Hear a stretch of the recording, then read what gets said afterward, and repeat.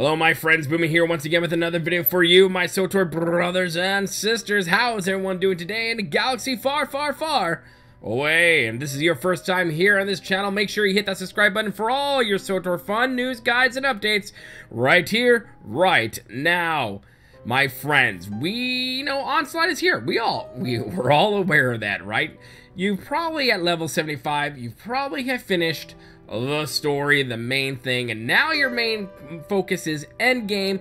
Main focus is gearing, and that's where you are. That's where a lot of us are right now. Now, when it comes to gearing in Onslaught with the Spoils of War system, things are a bit different than what we are used to in the past. And so, with that said, I want to show you a simple way to get that gearing that you need as headache-free as possible with the RNG that is with Spoils of War. But I want to show you how to do it the fastest way, the best way possible, and just one way that will not leave you scratching your head and banging your head against the wall more than it probably should. And so let's get right into it. Let me show you what's going on with gearing in Onslaught right here as we are dancing on the floor like a fool. So here we are, we're dancing. That's awesome, that's nice. Now the very first thing you need to do when you are done, you're getting ready for all that cool juicy gear to drop. You know, by the time you're done with all your stuff with Onslaught, the story is all done. You've done Onderon, you've done Mechshaw, you've done all that jazz. You should be at an item level of 268. I know, I said it, right? Onslaught, item level 268. That's where you should be. So that is going to be your starting base, your starting line as you chase the new gear and upgrades for your gear. Now, the very first thing you should do when you're done with all that is go to your little character icon screen right there, and you'll click on it. Go down, you have your usual additional commands, guild, mission difficulty, toggle PvP focus, but you have this new thing called loot discipline.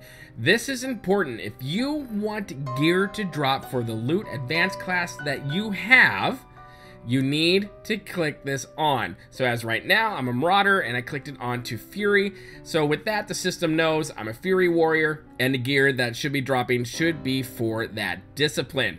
That is a very important thing for you to do. If you don't do that, you'll just have a headache on things. You might start getting things you don't really need for your discipline. Now, I'm not going to be a math person. I'm not going to be, this is the advanced guide to this thing. I might do that down later on the road, but not right now. So let's get into it. You know that the very first important thing is out the window. Let's talk about item rating. Item rating is extremely important in this expansion when it comes to getting the upgraded gear you need.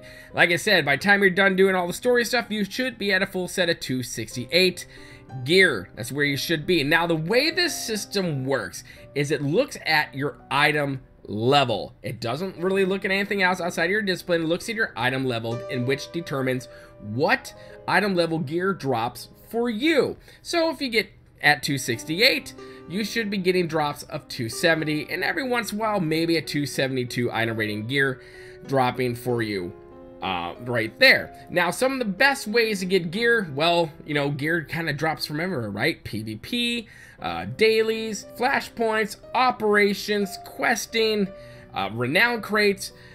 That's how you are going to get gear, and you will get a lot of gear. Now, one of the big things with Spoils of War is, yes, you're going to get a lot of gear.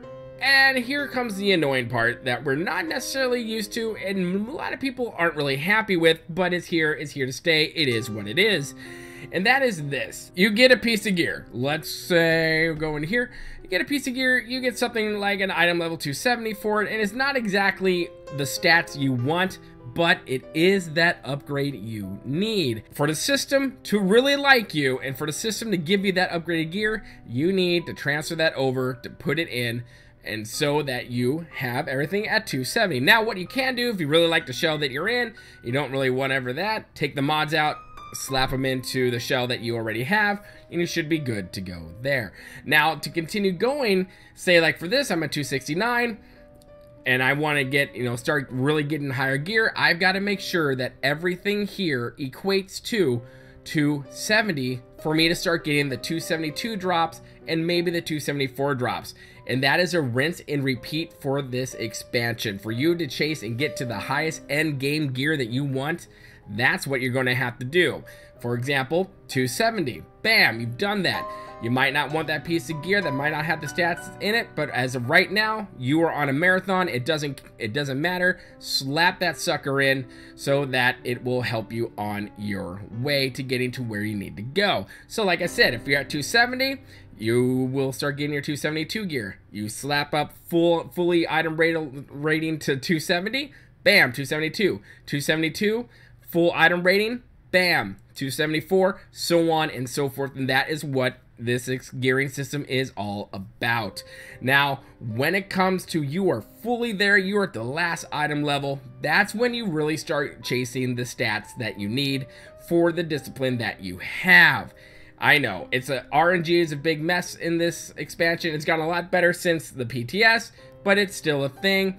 Maybe you were lucky the RNG god smiled upon you favorably and you got the gear with the stats and the item level you wanted and everything's hunky-dory. But for those of us who did not get that, what do we do? Well, let me show you. Now, one of the things that has come with this game is, of course, currency. Yep, we have a new currency, tech fragments. Now, tech fragments are something you will be getting either by deconstructing something or opening up renown crates. So for example, if I go ahead and deconstruct something right here, deconstruct, gonna kill them. You should get about 4 tech fragments per thing that you do. Hopefully that is right. Now here you go. It's going to be different however you do it, but I got 3 right there, and that will go up in there. Bam, there I am at 203.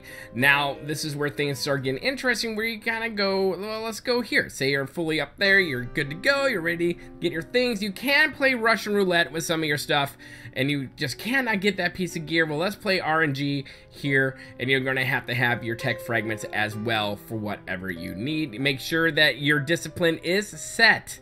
And you can do that up here in this column right here to set the discipline that you need it to drop for. Now, another thing you can do is go all the way over here as that person flexes and thinks he's totally awesome sauce. Go over here to these vendors. Now, these vendors will have the different shells for you as it loads up. Now, these shells are something you can slap everything in, be totally happy. These should be shells, set bonuses for you. You say you just cannot get that piece of gear you want. It's just not dropping for you, so you come here to do it. Now, be aware, this is where things get very expensive. To buy any of these things, right here, you need 3,000 tech fragments and 1 million credits. That's right, you heard it here. And they did this to gate, so this is not the only way you go to gear up in the game. They want you going out there, playing all the things and all the material that they have for you to play with. And, you know, I don't blame them on that one, but make sure you save up your tech fragments and you save up your credits in this, because it can get pretty expensive, especially when you're trying to fully deck out your character. So there you have it, my friends. A simple-ish way to gear out in Onslaught with the Spoils of War system, the best way to really get the juice out of it that you need. Now remember, item level is very important. Make sure you get everything to the max item level you can, say 268. That's when you can start chasing the 270 gear. Get the 270 gear, start chasing the 272 gear. Get the 272, go start chasing the 274. That's very important. Item level. And my friends, get that class discipline locked in, and you will be set and good to go. You're going to have to grind. Grinding is the name of the game right now, and you're going to have some money on you, that's for sure. But my friends, put your comments in the comment section below. Let me know your thoughts on all these things. Have you found a faster way to gear out and get to where you needed to go? Or what are your thoughts on the gearing system here in Onslaught? Does it need to improve? Do you like it? Do you absolutely hate it? Or what little tweaks do you think they can do to improve down the line, say in 6.1, to help people out? I would love to hear your thoughts and read them. I would. If you really like what you see here, make sure you hit that like button. Helps the channel quite a bit, especially these days in YouTube algorithm world, because where they love the big corporate boys and girls far better than us small content creating channels. So make sure you hit that like button, pound it like crazy. Make sure you hit that bell notification because I put out videos quite often. If you really like what you see here, make sure you become part of the family here, Boomy Nation, the freak show of YouTube, the black sheep of gaming. Hit that subscribe button and hit it hard, share, and tell all your friends. My friends, as always, remember to be kind. It's about community, and we will see you later. Good day.